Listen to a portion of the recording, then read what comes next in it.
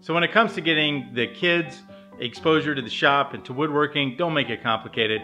Simply take them out to the shop, allow them access to the scrap bin, give them a hot glue gun with plenty of hot glue sticks to put things together, and some markers to color everything up. Their imagination will take over from there. I call it the empty box effect. You don't need to tell kids what to do with an empty box. Their imagination just takes over, and the same thing happens with scraps. As they try to figure out how to build things, that's when you have the opportunity to teach them about problem solving and safety and all those things that you think only would come through using a structured project. I rarely do structured projects with the grandkids. I just let their imagination flow, and as they try to put their projects together, they have to solve the problems along the way. So it's a lot of fun for them. So anyways, that's my quick tip for today.